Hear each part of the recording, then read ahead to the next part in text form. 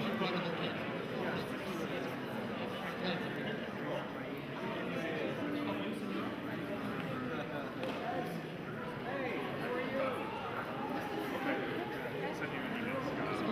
We should be hiding. Picture. Wait, wait, wait. Alright, thanks. Alright. Sign this picture.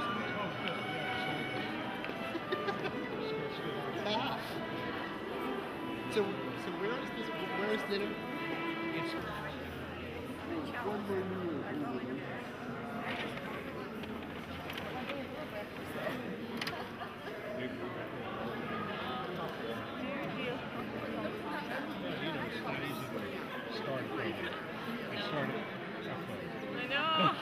At the tip.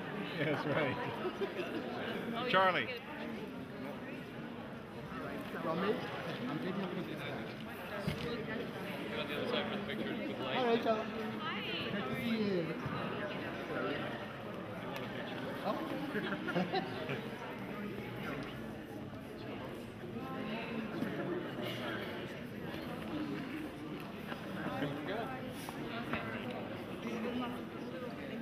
Oh, thank you so much. Nice to see you. Yeah. How are you? Good to see you. Oh, I'm so glad to see you. This really hopefully my kids have read over and over. Oh, that's not. Oh, it's wonderful. Anyway, Rachel sounded terrific. You sounded terrific. You sounded really good. They're just talking like I think it's just You know, like when Sandra first came, she was playing and then I'm gonna let you go.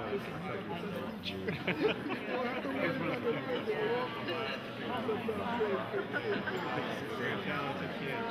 I went around. I'm the dad from the I don't care. I'm not supposed to stand up. Eat your rivers. Thank you.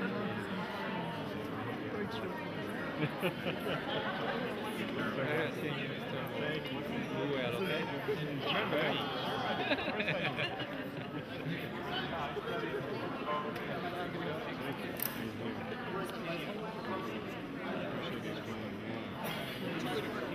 I know. He's always sick. He always has cold. My husband would come home because he's sick and he has a cold. And I just got up.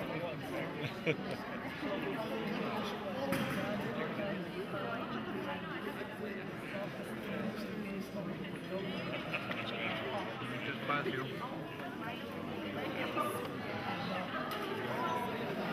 Cinco de segundos. No, but that's Xavier, right?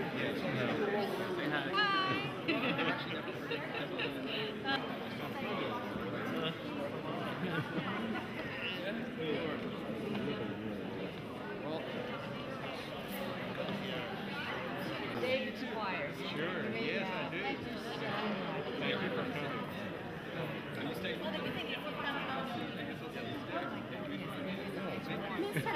Yes, I do.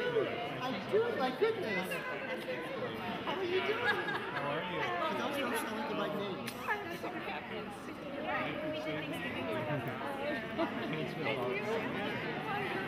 Okay.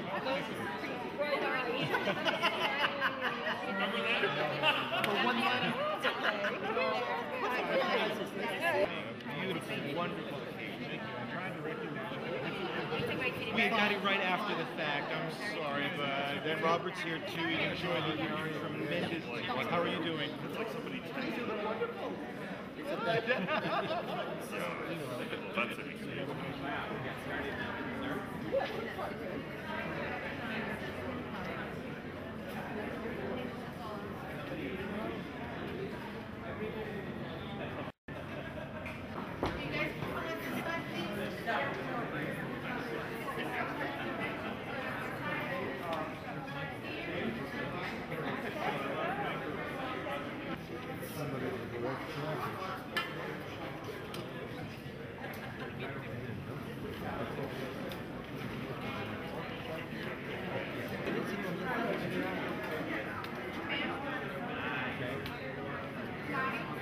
I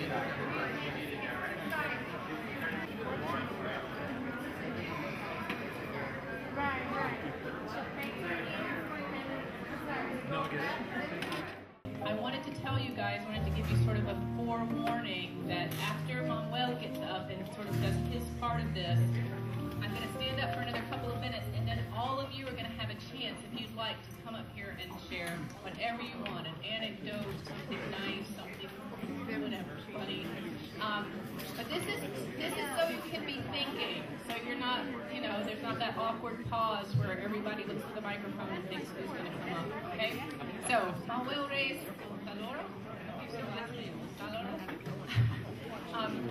is going to come up and do his thing. I had some notes that we're going to organize my few remarks. They have been misplaced, but I think I can speak extemporaneously here. Where's Tom here? And Sandra, there he is. Okay.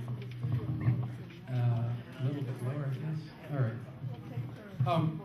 My wife Elizabeth and I have known Tom for about 26 years, which is it's kind of hard because I always tell people I'm 25, but we've known Tom for a quarter of a century, so I wasn't born yet when we met him. Anyway, we've known Tom in so many different ways as an artist, a consummate artist, a devoted teacher, certainly a great teacher and a great performer, and also as a great friend. He has mentored a lot of young people, and all this talent we saw tonight was just amazing. It's the kind of thing that just goes to your heart. We have had I've had the privilege of videotaping Tom and many of his students in many venues, including our home and including in Tennessee and museums and such places where Tom has performed. There have been many recitals in our home of his students. At least 7 of the people performing tonight have, at some point or other, performed in our living room with a painting in the background here. And one of the things that I wanted to share a couple of things with you of the many tapes that I've made of Tom, or at an event where we had students from Tom there. And as someone who has, I kind of have a special relationship because I also studied with Tom at some point. I'm kind of one of those special needs students, but that introduced me to a lot of the things that he's been doing all these years with these wonderfully talented young people. And I know that he's very committed and very generous. He's extremely committed to his students.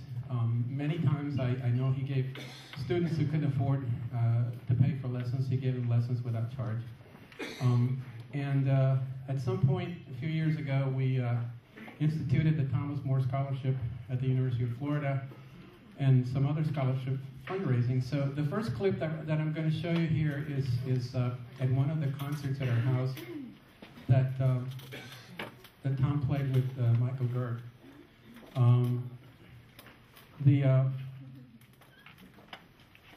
One of the really amazing things is for us, for Elizabeth and myself, is we hosted all these concerts for at least the last 10 years of the students. And Tom played with his colleagues since about 1991 at different times, when he started the Virtuosi Quartet and so forth. That some of the dress rehearsals for performances at Grand Halls were done in our living room. So the first clip is him performing just the last couple of minutes of the Brahms Third Sonata, the last movement. And this was again for a fundraiser. Neither Tom nor Michael Gerd, who performed that evening, received any of the funds that we took in for the scholarship. In fact, Tom paid to bring Michael Gerd, and Sandra also. They've been extremely generous with all of these students for the many years. And it really shows his great commitment and he's been a devoted teacher and a great humanist. So the first example will be that sonata. The second part is, in 2002, Nicola Harris was one of the students. She was maybe, what, 15 at the time, Tom, or 16 when she moved to Texas? And she performed that day at our home, and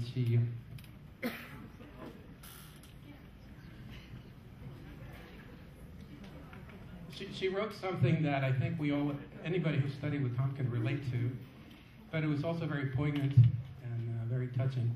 And I'm going to just say thank you, Tom, for so much.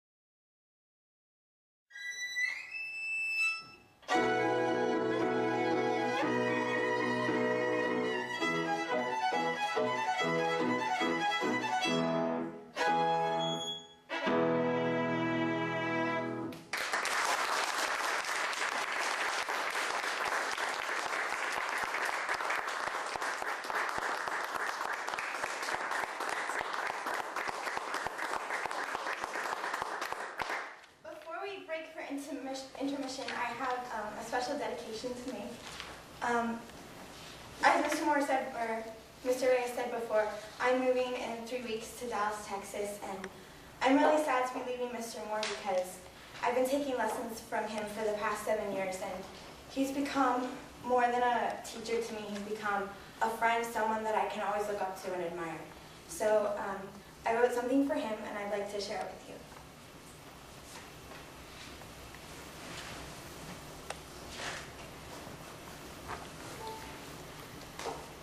Peaceful, still, silent. It lies in its velvety case. The wood glistens so that I can almost make out my reflection in its glossy surface. Trembling, I reach out and lift the delicate violin to my shoulder. My right hand slides automatically into place around the graceful bow. Everyone is watching, and I feel as if they're waiting for my fingers to stumble and make a mistake. I tune my violin. The A shakes uncertainly. I try to relax, but my heart is pounding, wishing these moments were over. Then the piano plays the introduction, and it's time for me to start. In the beginning, the notes are slow and hushed, simple in a beautiful way. Pronates, supinates, I think to my bow hands. Up bow, down bow, like waves upon the sand, like gentle breathing against a pillow.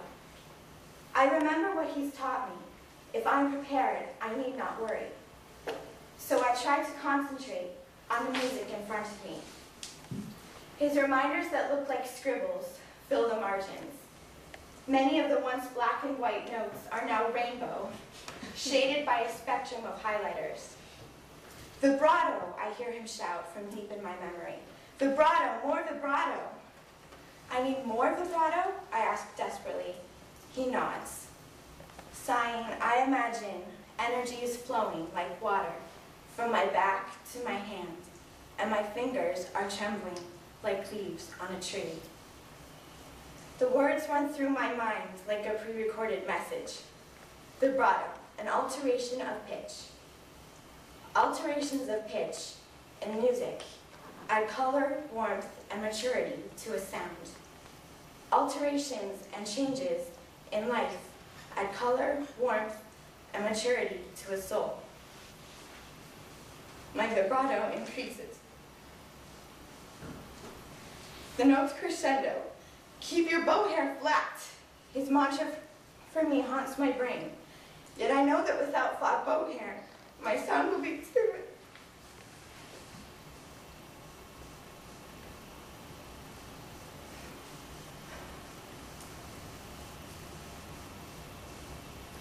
My sound will be timid and shy and afraid.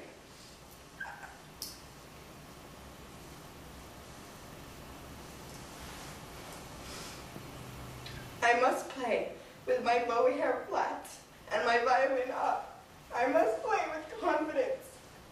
And I must always stand with my feet flat on the ground and my chin up.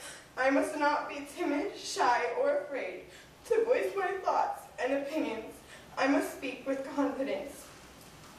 I turn my bow so the hair is flat. I look ahead in my music and see it coming. The hard part, the fast part. At first I panic, but then I remember his words. If I have confidence in myself, I can play any notes. I can accomplish anything. I finished the finger flying passage successfully. But then I remember the shift of the fingerboard, the shift that always causes trouble. Shifting is the distance that the arm moves. I hear it echo through my head. Arm under and up, hand around, aim for the top. And I make it. I finish with flair and a smile spreads across my face. The audience claps, and I say to myself, who would have thought they would enjoy listening to my music? But they did, and nothing compares to the satisfaction, pride, and happiness felt after accomplishing what I set out to accomplish. He knew I could do it, and I know I couldn't have done it without him. I couldn't have done it without my teacher. This piece was dedicated to him. It began years ago when he started teaching me, and it ended when I was carried out to sea on the waves of change. But my concert is not over. This last note was only the beginning, a beginning he has inspired. His music will never leave me, for he has taught me more than marks on a page. He has taught me to find confidence in each note I play. And even when I'm far out at sea, jostled with ocean storms, or still with summer's calm, he will always be there with me, for his music will always be in mine.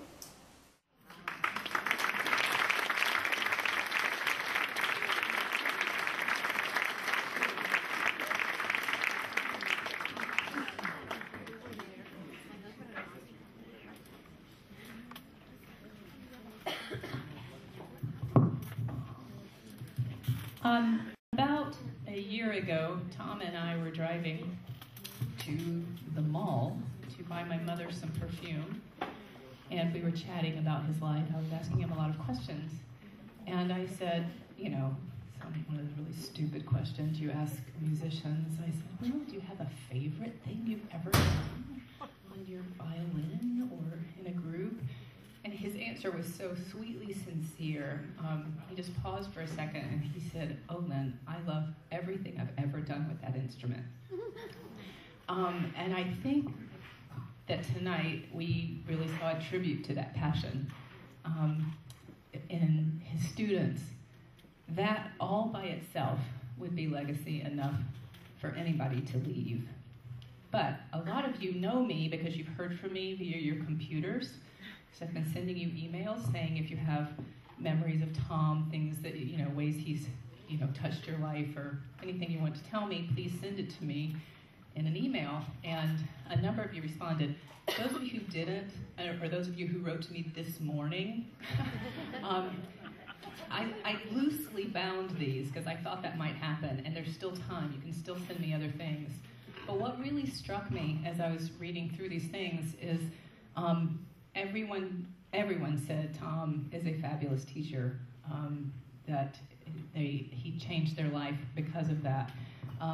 But I want to just, sort of read the end of just 3 or 4 of these. The end of this one says, what I remember most about Tom is that we always laughed a lot, and his is a friendship I know I can always count on. I'm a better person because of who he is. Thank you, Tom, for being as you are. I can tell you that Tom changed my life deeply. He is not only my teacher, he is my best friend and my mentor. Bravo, Tom, and thank you from everyone who's ever known you. It would be legacy enough just to watch that passion lived out in musician after musician after musician. But I can say that Tom is one of really only a handful of people that can honestly say, since the moment I've known him, he has loved me very, very well. So I'm opening this up to you guys to come say what you wish. My mom has assured me that there are some of you who want to come do this. And I would just like to add my own bravo. We love you, Tom.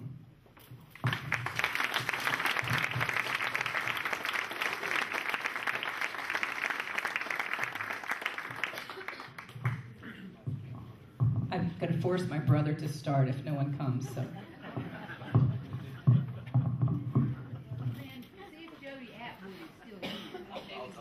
David's coming, and then Jody Atwood. I'm David. I'm Lynn's brother. The first memory, well, not the first memory I have of Tom, but the first memory I have of coming to Miami, I remember I used to be terrified of flying, which I love now, but that's a whole other story. Anyway, so first time I ever came to Miami, it was probably, I don't know, it was early 90s, right after Mom and Tom started seeing each other. Well, not started seeing each other, they were seeing each other before I was born, but anyway, it was after they got together again. So we took off driving in the car to Miami. I got a ticket right before I left Charlotte. Like, it might have been a bad idea.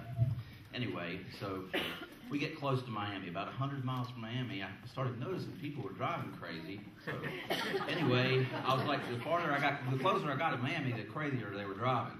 And I was like, people were coming behind me. Like, I'd see somebody a mile back, I'd be doing 80, and in 2 minutes they were past me. People on motorcycles, no helmets, passing me, zigging in and out. I was sweating. I was like, I'm never going to make it. We're not going to make it there. We're not going to make it. So we finally made it, and I think it took me the rest of that day to calm down. But anyway, after I did calm down, I think the next day, Mom said, why don't you and Tom go somewhere? Go here, go there.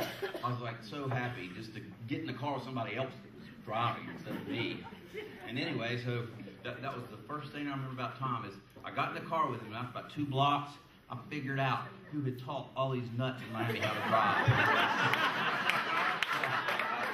Anyway, now I actually love driving with Tom. I love driving around Miami with the crazies, but that was my first memory of Tom.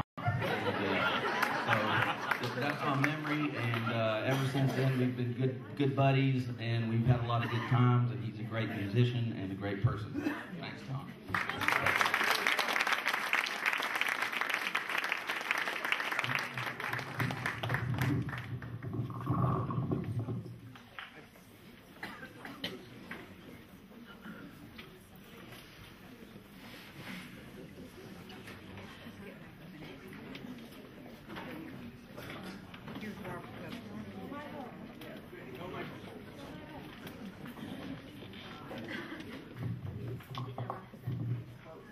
Tom, there you are. I went to the University of Wisconsin.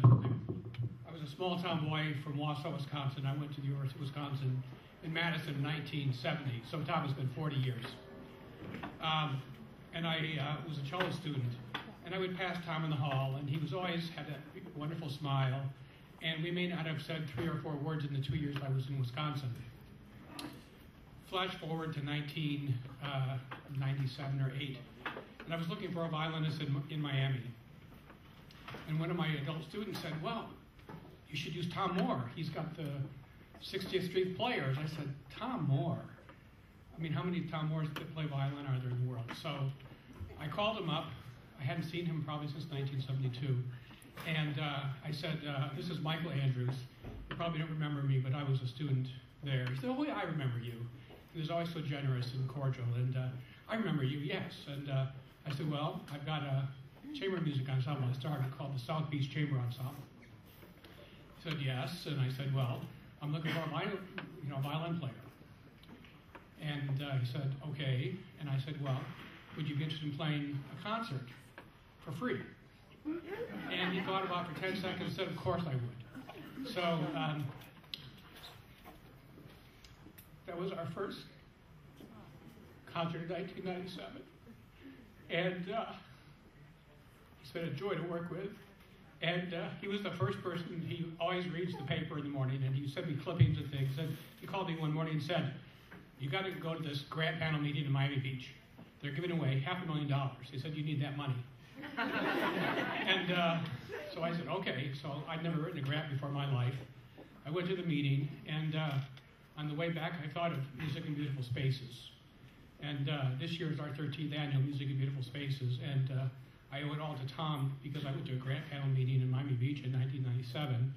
And we've gotten our grant every year for Miami Beach. And then I expanded to the Dan grant with the county, and then state grants that Tom and I could go to South America to tour. And Tom, I love you. You've been a wonder and great to work with and a huge inspiration.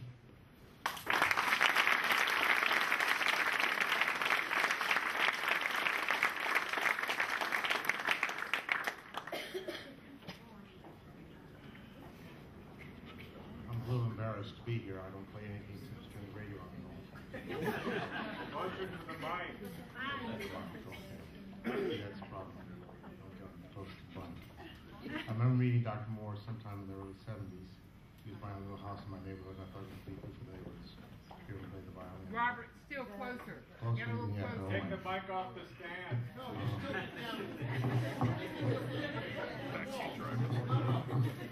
Everybody's a teacher. What a deal. Thank you. I've heard all about all these wonderful things he's done. I'm sure he has. Closer. Oh my goodness. If I get any closer, I'm going to eat this thing.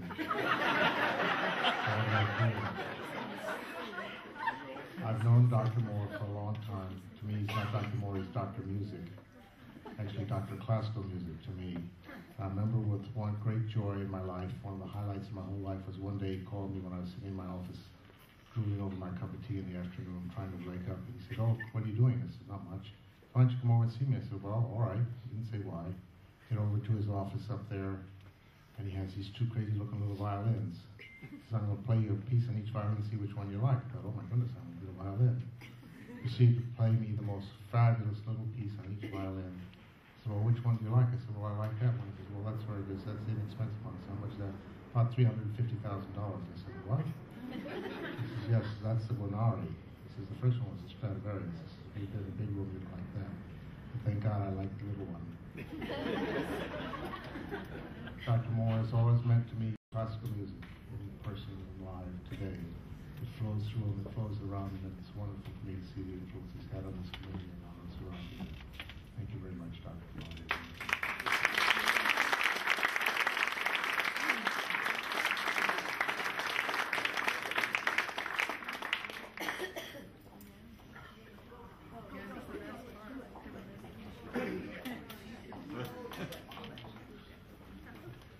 Hi, I'm Catherine Lehman from the Swanee Summer Music Festival, and I have known Tom since 1999, the first year I taught in the Summer Festival, and influence on me, which is merely a small part of the profound influence he has had on Sewanee. I know a lot of you have connections with Sewanee. Certainly saw that in the notes today. And so what I did, we prepared a little scrapbook for you, Tom, of everything we could find in the history of your years, your many summers at Sewanee, starting back in 1975 and continuing up through 2006. And I'm just going to read a little letter, assuming that the light is adequate. I'm going to read a little letter that is in the front of this book that we, on behalf of Sewanee, bring to you today.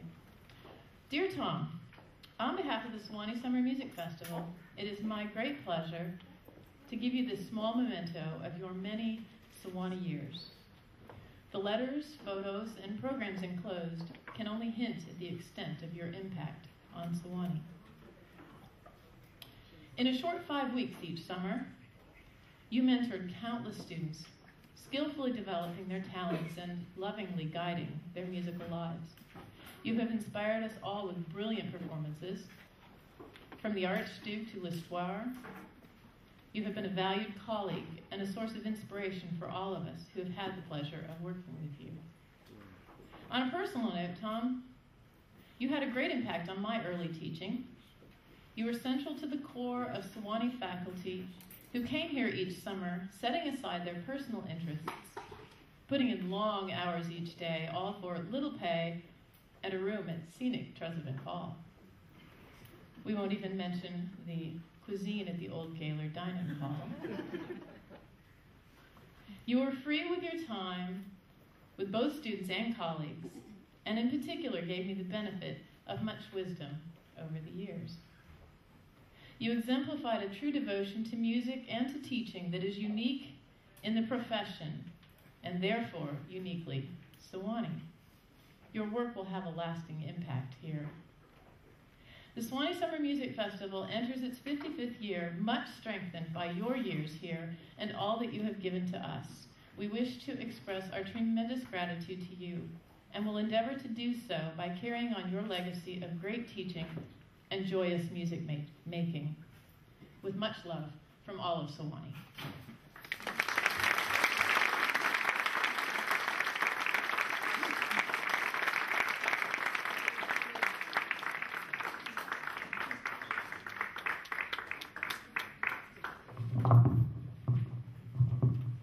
Hello, my name is Jorge Sade. I'm from Ecuador, and I met Tom this coming March 21 years ago. He really changed my life. When I met him, I was playing the violin, but I have already given up becoming a violinist. Being born in Ecuador, having a son that plays the violin is not a great idea for a parent. And my family is a Lebanese, they are business oriented, so I said, you have to be an economist, you have to start a business. So I already said, okay, I was gonna do that. We decided to come on a vacation here in '89.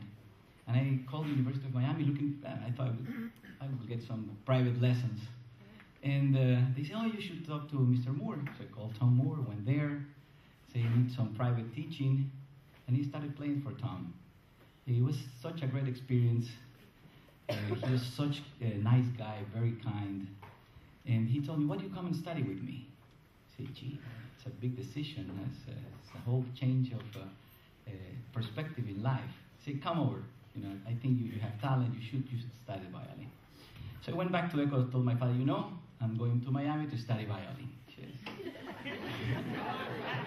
I said, what are you going to do? How are you going to survive? I said, I don't know. Let me study first and we'll see later. So I came here in January 1990, and I thought, man, if this guy liked my playing, I must be good.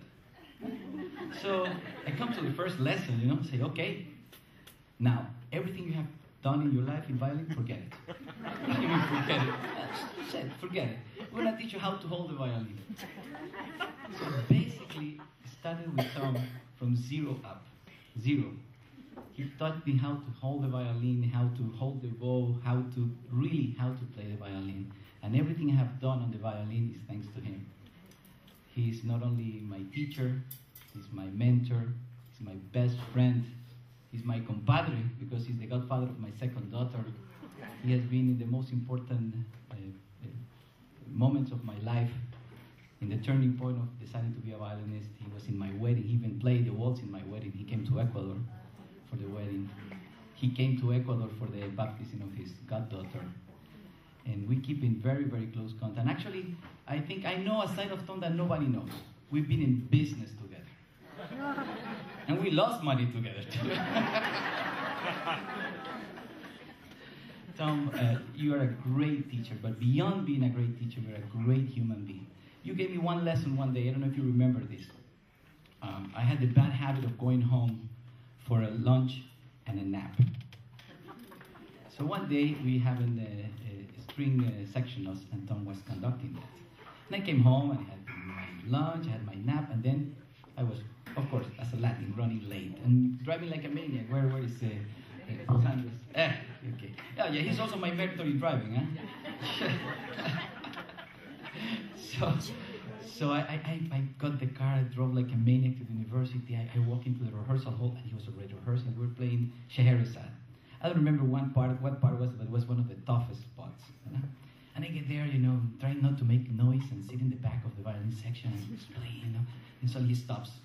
I say, Jorge, could you play the passage? And I look at him like, what is it? Play it. So I, played it, but of course I couldn't play it. No? So it was a mess, a disaster. And he looked at me, do it again. And I looked at him like, what? Do it again. So I played again. Of course it was worse than the first time. So he looked at me and he said, play it again. And I said, of course I didn't say that, are you kidding me? I couldn't play it twice. I think I would have. So I went the third time and it was even worse. So he said, okay, I want to listen to that passage, the next string section. After the rehearsal, I went there and said, Tom, why did you do that to me? He said, Jorge, you are my friend, and I love you dearest, but you are my student. I don't want you to think that because you are my friend, that you can get away of not practicing. So that's why I had to show you that you have to practice. Doesn't matter how much I love you, especially because I love you, you have to be the best one. So that was a tough lesson to play like that for your friends. But the next time I came for section, I said, I'm going to play solo that passage. Tom, I love you, my family love you. Your part, huh? Did he let you play the second time? No, the second time he didn't ask me to play. So I started to say, hey, I need to play the passage. I need to clear up my name here. But Tom, you're part of my family. I have you dear in my heart. I don't have a mark of Tom Moore. I have a big scar from Tom Moore. And you know that you always have a home in Ecuador, that we miss you. You and Sandra have been invited 20 times. I'm still waiting for you two to come to Ecuador. I've seen you bungee jumping in Africa and not coming to Ecuador. But we have to have you over there. Man, we love you.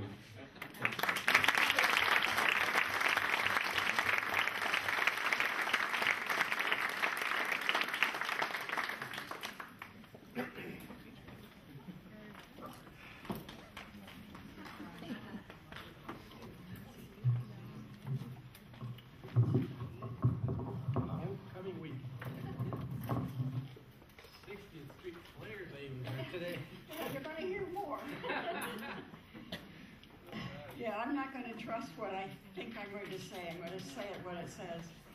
In the old days, say about 1980-ish, at the University of Miami, Tom Moore made an impression on me I have never forgotten. I was already older, before it was the norm for older to go back to school. And now I was earning a master's in cello. And one of the classes was an assignment of trio chamber music. One day, the faculty teacher and I, as cellists, were waiting for our violinist to show up.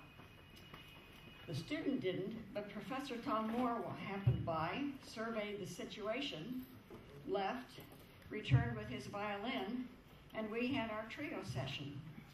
I was impressed.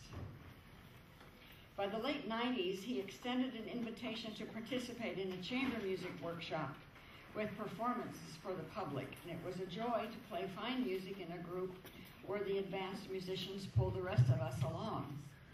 And a concert drew a respectable number of listeners.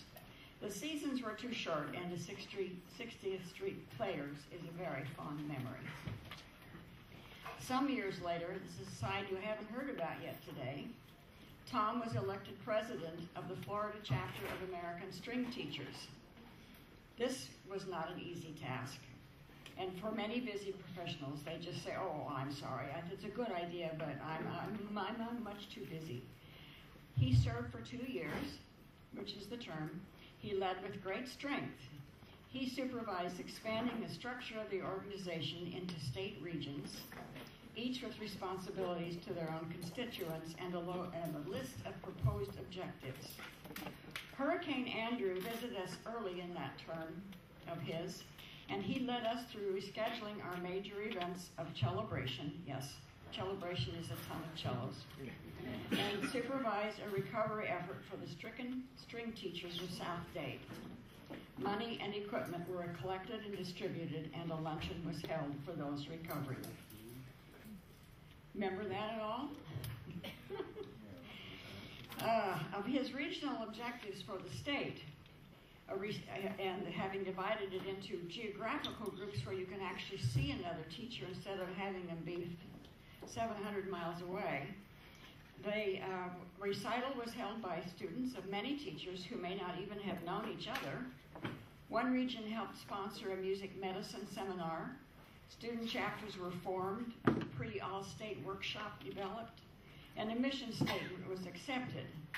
It sounds very much like some of these attributes of Tom: to create a larger community of string musicians, teachers, and students who, regardless of organizational affiliation, regardless of organizational affiliation, will work together for the benefit of all.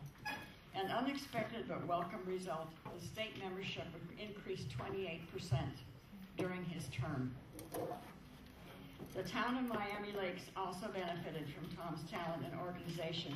It was a new town in 2003, and we had a fledgling music series, and as chair, I invited Tom to bring his La Corda ensemble to be our second group to perform. A church filled to hear an evening of Brahms performed by Tom, Richard Fleischman, David Cole, and Michael Gert, and set the tone for the level of music we could bring to our citizens in the future. In recent years, it's been my pleasure to hear Tom's student recitals. Never disappointing, the range of performers' ages seems larger than the range of performance, meaning no matter the age or years of study, the music was delightful and an inspiration to hear. That means that people who aren't even having to just watch their beginning child come, that people come to hear that child's music because it's been done so well. May there be many more music lovers who have an opportunity to work with and to hear Tom Moore.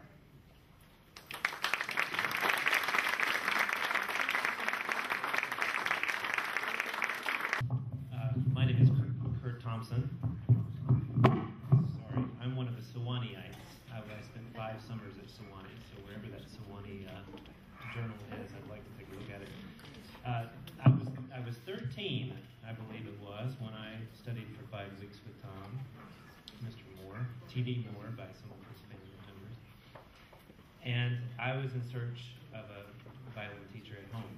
I grew up in Arkansas, and I went through a series of 5 violin teachers in 5 years. Desperate to find someone who could really shape me. And Tom certainly started that process. But he said, I think that was sort of a lackluster summer for me, to tell you the truth, because I discovered girls. And my mother was a dorm mother at Sewanee that year, which definitely curtailed some of my activities. But together they conspired and put me on, I don't remember what it's called, maybe you can help me. It's a recital hour. You volunteer to present yourself in a noontime concert or something to that effect. And my mother and Tom thought it was a great idea and a big motivator if I were signed up for this without knowing about it. So I found out that I was going to play Preludium and Allegro on that concert. And I remember we had a couple of lessons. I had enough lead time to know that it was coming. And I guess it went better than it had a right to, because after that performance, you recommended that I study with your first cousin, Joy Wiener, in Memphis. who's sitting. And when one looks back at the people in life that have made pivotal differences, you certainly are one of them, and Mrs. Weiner, you are certainly another. And 4 years of study with Joy, Mrs. Weiner, just two things I want to tell you about that. After my freshman year at Indiana, I came back, and almost by accident, we discovered that my teacher at Indiana, Nellie Skolnikova, had won, and I believe you took second prize to her at Jacques Thibault competition in Paris, and then a couple of weeks later, or some short time later, you won Georges Enesco competition, I believe. I'm correct my facts. But another thing that you all should know about Tom and Joy's family is there is an Elvis connection. How many of you know what I'm talking about? Okay, a few, but not many. Okay, Miss Weiner, you may have to help me with this. But Graceland, the home of Elvis Presley, was named after your great aunt Grace. Is that correct? Elvis bought Graceland from the family, and I remember we discussed this at your house, and I said, "Oh, I can't wait to get over to Graceland." So I used to have Sunday dinner, which is lunch, every weekend at that house. But after that man bought it, I wouldn't set foot. But for everyone here, can you clarify Tom's relationship in your family to that? What it is, we call him TD, and that's because he was named for his uncle, who was Thomas David Moore. He was a urologist, and he is the one who acquired the land from Grace Brown, my sister, our father, uncle, and Aunt Ruth, who had married T.D. Moore, and he is the one who built Graceland. So that is the connection, and the only disappointment that I'm thinking tonight that we missed was that we did have large family gatherings. We have another first cousin who was a really wonderful harpist. She studied with Carlos Salcedo at Curtis Institute and did some concertizing with him. And we would go to Graceland, and my mother, and I think Tom T.D. would admit that maybe Shug had a little influence on your life too. We had all this music on all the big holidays, Christmas, Easter, 4th of July, Thanksgiving, you name it. And Mel and T.D. did not live in Memphis, so you really were never a part of that. And boy, look at the duets we missed. Anyway, this has really been very special to hear all of this said about T.D. Obviously, I'm older, and I knew when he came along, and it was very obvious. We have quite a bit of music in this Moore family, and T.D. is a real highlight of that whole tribe. And we are very proud of you, T.D. You really had a remarkable career. And I just wish that I could have shared more times, even musically, with you. And hope maybe we'll do better.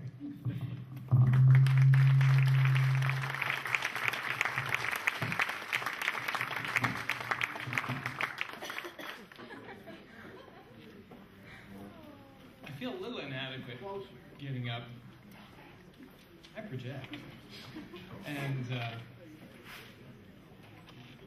I studied music through high school. And I tell people I studied enough music to appreciate investing in it in my children. And my lovely wife, who really had very little background, ran into a Suzuki violin teacher in Dallas and somehow got our 5 kids into Suzuki violin.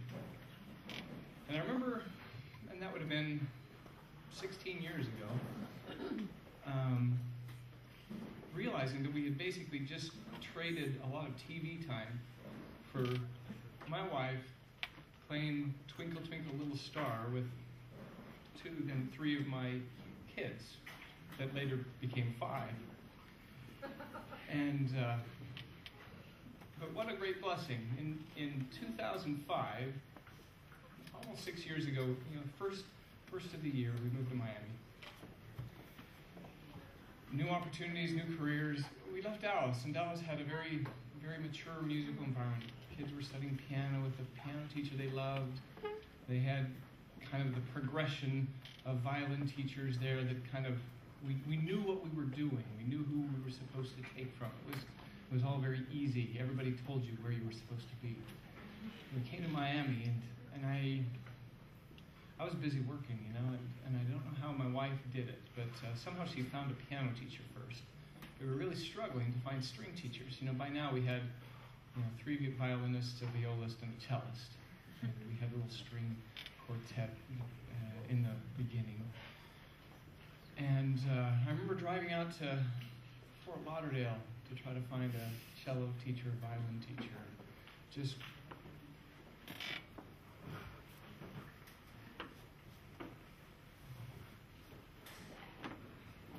I remember driving there once. I knew this isn't going to work. This is not going to work. Everything we've invested, 10 years of music, 10 years of strings, 10 years of violin, and I don't know where it's going to land here in Miami.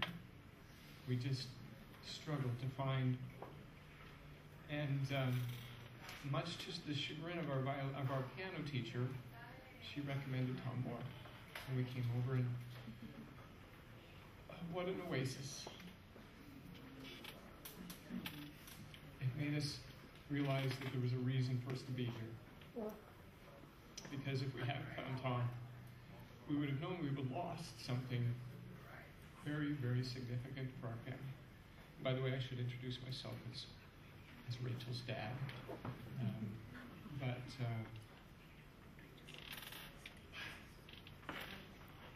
Thank you, Tom. It's we needed you, and you were there, and you provided for us what we really needed, and it's made our experience in Miami a fruitful one, and one that we love dearly. And all I can say is not only bravo, but encore. We want more.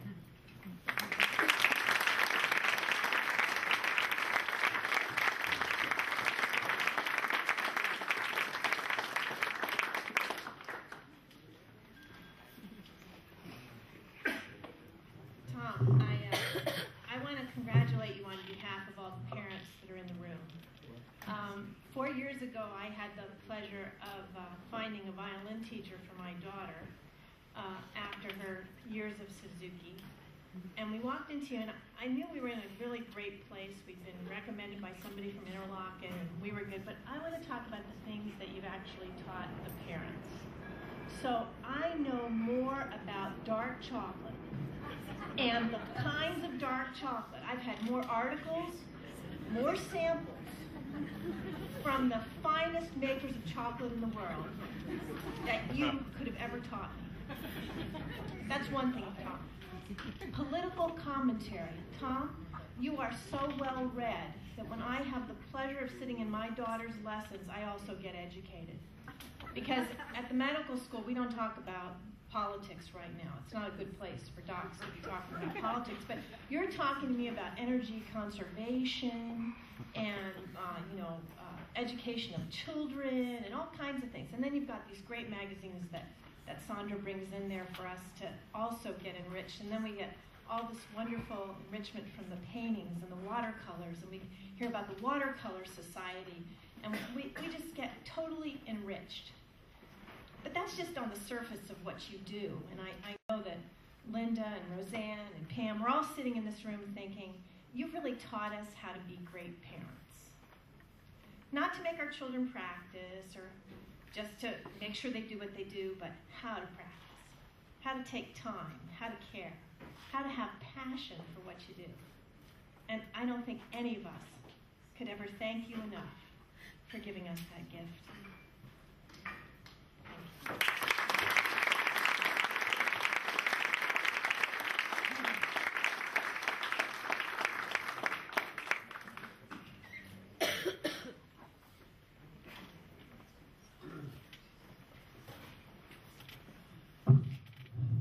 At 94, I had not intended to talk.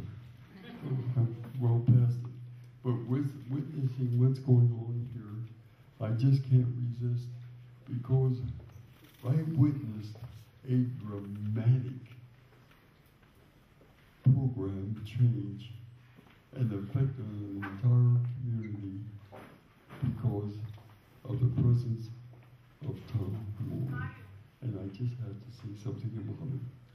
I came to University of Wisconsin in 1966 after being at Boston University and the founder and the conductor for a number of years of the Greater Boston Youth Symphony and also at the University of Kentucky before that and played percussion in orchestras.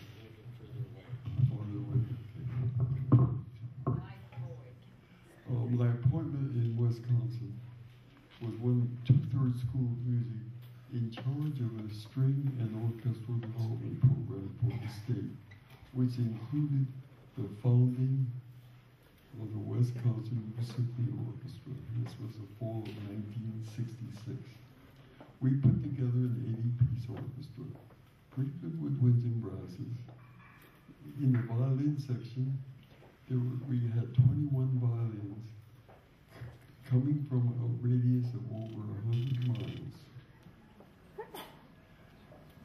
The concertmaster, in that year, I think there were 11 that were studying privately. It was pretty bad.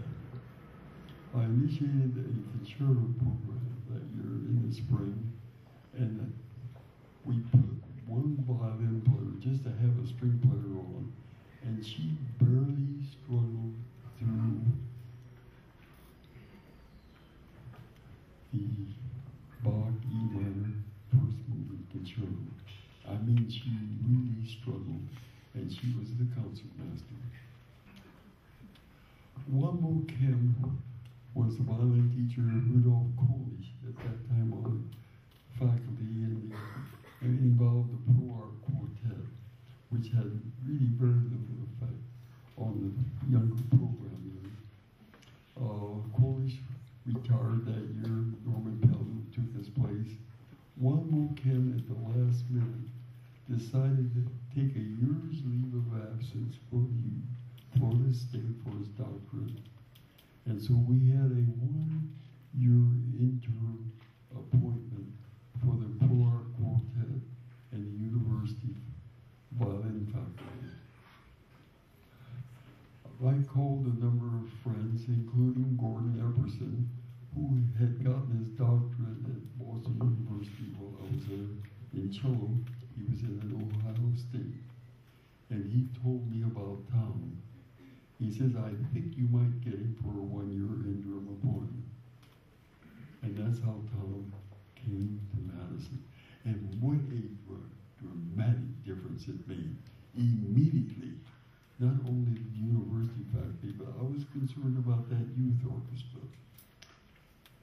By the 3rd and 4th year, or I should say, Wamo decided not to come back because he didn't want to play second violin in the Pro Art Quartet. So Tom was given a faculty appointment after a 1-year interim appointment. Now, just to let you know, by the 3rd year of that orchestra, we had 36 violins, all of them studying privately, and kids like Sharon and Sarah Usher, who is also here, a violinist in San Francisco, were products that started to show up immediately. The first year, barely Bach. Most of them could hardly play the Vivaldi A minor violin concerto first movement. By the 3rd and 4th year, we had kids playing Wieniawski, violin concerto, Lalo, Saint-Saëns, and so on. Every one of them were Tom Moore students. He made an immediate dramatic contact and made it possible for me to feel successful in the development of that youth orchestra. It was so great. But I had also so much admiration for him. I had what was called a national spring workshop for 25 years. We didn't have the idea of a violin teacher, pedagogue, in that particular program because it was geared for the public school class teachers. Tom was on that faculty, made a tremendous difference in it. But the thing that I see is what his impact on young people, which you had testimony. But I saw a dramatic difference of practically nothing in the community and changed almost overnight. I'm eternally grateful for Tom Moore for that, for what he has done for young people. Thank you, Tom.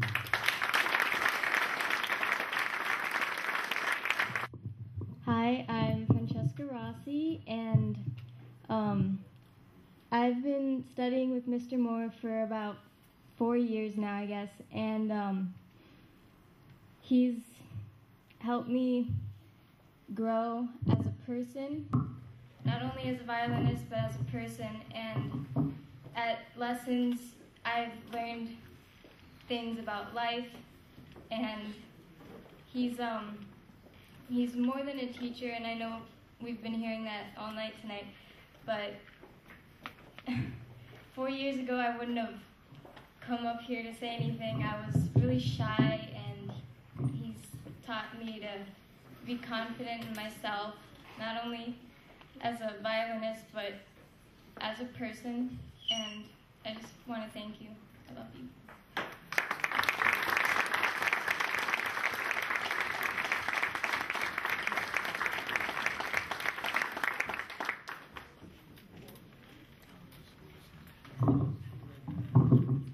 My name is Andres Gonzalez, and I met Tom Moore in 1990. My parents decided to move back here to the United States from Venezuela, and I played the violin, so naturally I was looking for a violin teacher. And my middle school teacher said I should come and play for you. And I did, and several things came out of that. I remember him telling me that I was playing, my belly was moving a lot. Too happy about that, but I got that taken care of. I just lost the belly. In any case, before anything was settled, the topic of what the wages would be for the lessons came up, and it was discussed between my parents and him. And my parents decided that just was not going to be possible at that time. And Tom Moore took me as a student anyway. And I had over 1.5 years of lessons with him. I just want to say were just out of love and trust in what I had to offer as a violinist, so I appreciate that very much. Thank you. And in those years, I studied with him for, I want to say, 5 years before I went into the University of Miami. And so many things happened to me with you that, I keep you people here for too long and get bored. But, we're talking about Tennessee and your aunt and crazy driving. All these things come together. I don't know if you remember, for instance, an incident with 2 huge 18-wheelers and your Civic going to your aunt's birthday party from Swanee, or waking up at 4:30 to pick up berries in Tennessee. So a lot of things. But lastly, what I want to say is 1994, I graduated from high school, and my parents decided it would be a good idea for me to have a nice present, and that present was going to Paris. I stayed in Paris. We had lodging, which was great, and I was there for 4 weeks. And Tom went with me for 3 of those weeks. We went to museums, went to concerts and all that, but really, I think one of the highlights of that trip was his gift to me as a graduate. Was a ticket to the Pink Floyd concert, and it was a great performance. We were decidedly the only 2 people in that crowd that were not under any kind of narcotic. But it was still a lot of fun. So thank you for everything you've done for me and everything you do for a lot of other people. Thank you very much.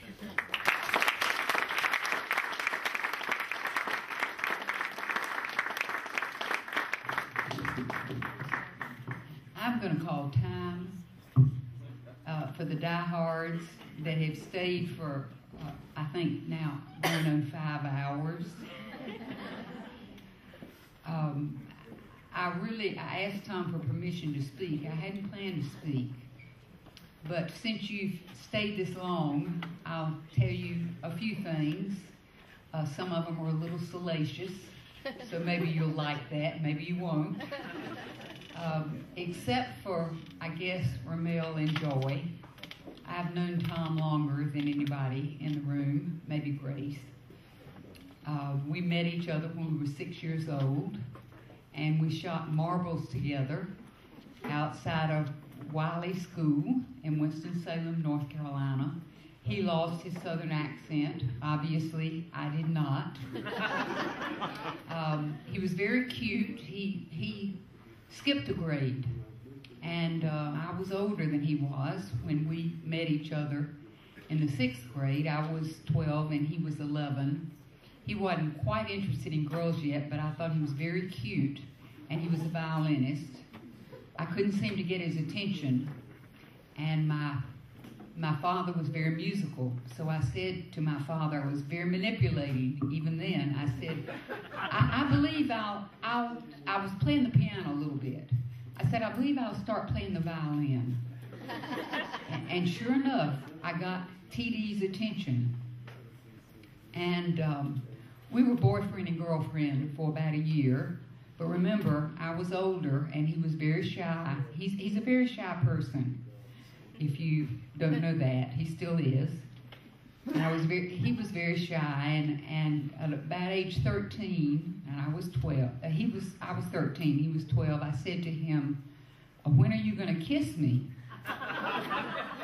And being a very conservative, religious person, he said, "When we get married." And I promptly dumped him. Now, I won't tell you all the years in between, except we're both grateful because we went our different ways. He did play for my wedding to my first husband, Bill Taylor, and for that I have 3 beautiful children. Lynn, you've already met. My son, David, you've already met. Michael couldn't be here. Tom has 2 beautiful children from his first wife, Flo.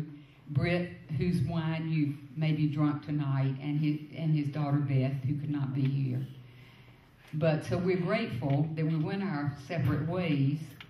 But after now 60 years, I'm still his least advanced student.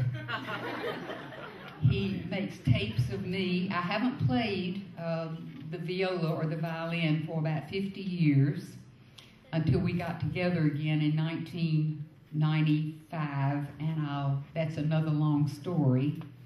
But this is the salacious part of the story that now that you've waited for 5 hours, you certainly need to know this, and it's a very, I think, fine and wonderful ending to the story. He has pursued me since several marriages between both of us, and it's not 7. It's not 7. My students said, "Oh, Dr. Walsh has been married 7 times." No.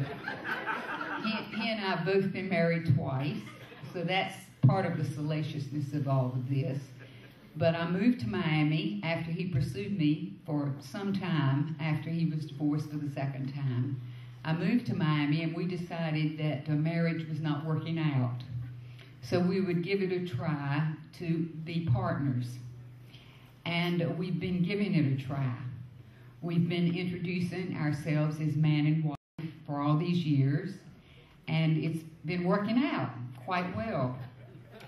But given the turn of events, and given the fact that he really has been asking me to marry him for all these years, then we aren't married yet. But the secret is that on January 1, 1911, which will be 16 years, 2011, which will be 16 years from the day he first called me in Greenville, North Carolina with a anonymous message that was very lovely, but for a long time he didn't identify who he was. On January 1st, 2011, will finally, on our balcony with a few friends there, make it legal.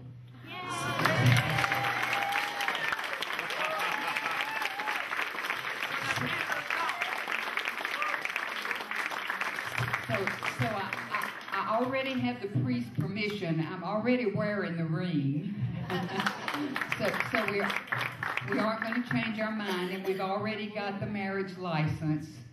And he's pursued me for a long time. We're very grateful of the lives we've had previously. We're grateful for all we've learned. But mostly, I'm grateful for Tom, because I'm a person that always sees things, the glass as sort of half empty. And of course, you all know him. It's always half full. So he's been such a wonderful inspiration for me, and I intend to continue to learn a lot more from him. I love you.